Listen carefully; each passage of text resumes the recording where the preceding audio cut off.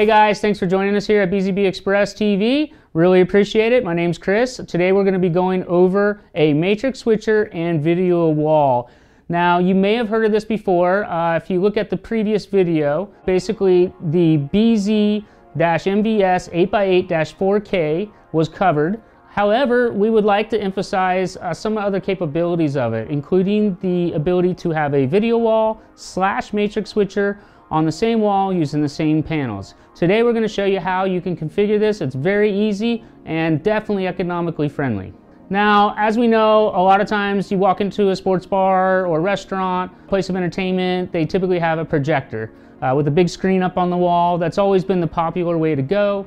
Unfortunately, as times have gone on, we have found that they are a little bit more of a pain than they're worth sometimes due to the maintenance, the obstruction up on the ceiling, the screen getting dirty.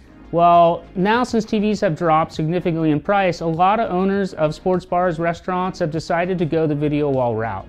However, when you look at getting a video wall, there's a lot of costs involved. Typically, a video wall processor is going to cost anywhere from $2,500 to $7,000. If you want to be able to matrix switch that video wall, that's going to be an additional anywhere from $3,000 to $15,000, depending on how many inputs and outputs you need. So BZB Gear's team has decided to create a unit that will allow you to do both the video wall and matrix switching.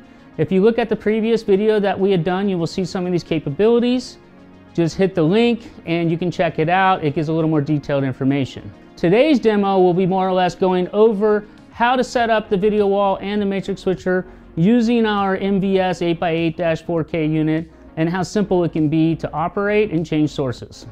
So basically what I'm saying is, say you have 4 sources that you plug into this 8x8 matrix switcher / video wall.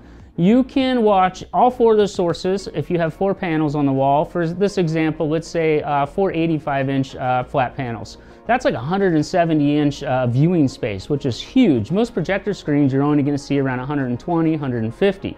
But what's cool is, say you have 4 games going on, but one game ends up being a lot better than all the other games. You can take those 4 games that are individually split up and merge into one source, making one giant large screen for the best game out of the 4. This is just huge. It's great for your establishment with some really nice panels. You'd be surprised like just how much this can take your establishment up to the next level. So let's take a quick look and show you basically how this is set up. Again, very simple, relatively easy to do. As far as changing sources, you can do it from your phone or you can do it from the laptop. Essentially, you are going to need 8 HDMI cables if you have 4 displays. The reason being is because you are going to need to come out of the HDMI outputs, say 1 through 4. On this system, you can actually designate which outputs are going to be for the video wall specifically. So in this case, we decided to designate 1 through 4 as our video wall and 5 through 8 for our matrix switching capabilities. So as you can see here on the back of this unit, we have our, what we were referring to, RS-232 connection using this dongle with this USB connection at our laptop. We also have our LAN port connection for that easy to use web UI for source control. And then we have our 4 sources using our Zigbee cables here. And then we also have 8 HDMI cables. This is what we were referring to that you need to run to the TVs. That's 2 HDMI cables per TV using HDMI number 1 for 1 through 4, HDMI number 2 through 5 through 8.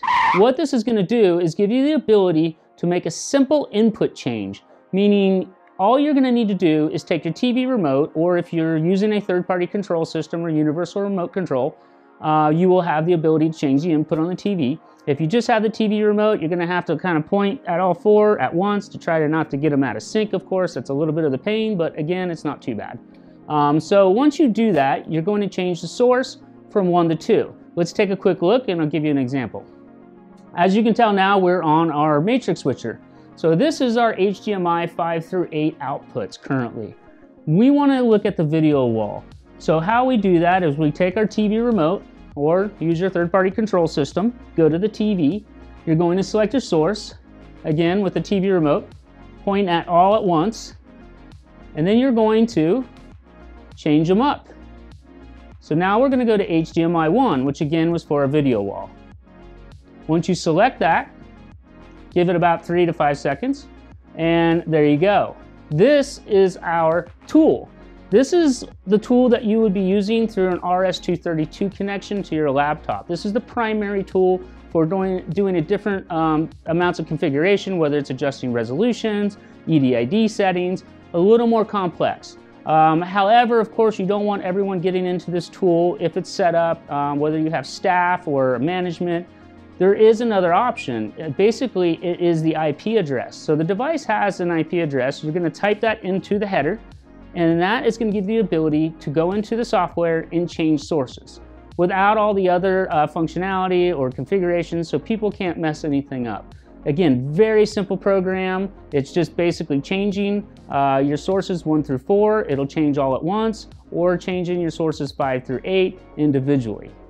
Now, once you get your cables connected, you should be good there, but make sure, obviously, you need the software program. So one of the steps is to go to our BZBGEAR.com website and go to downloads and make sure to download your RS-232 program. The cable is included in the box, so that part's got you covered. Once you've got that program for the RS-232, you will see that there's a bunch of different configurations you can see in there, how to set things up, EDID settings, matrix switching, networking, a variety of different aspects, as you can see. Make sure also to connect the LAN port. The LAN port's essential for being able to connect that laptop and that phone of yours or tablet. So now that you can see how the software works, as simple it is for connecting them. Again, if it's over 50 feet, use an extender. BZB Express offers extenders as well as BZB Gear. Other than that, it's as simple as pointing the remote at the TV, changing the sources. If you have a third-party control system, you're going to want to get your installer or your program to come in and make sure that's easy to work. And that will be him configuring the matrix switcher as well as the TV's source changes. Give us a call, give us an email, chat, whatever not.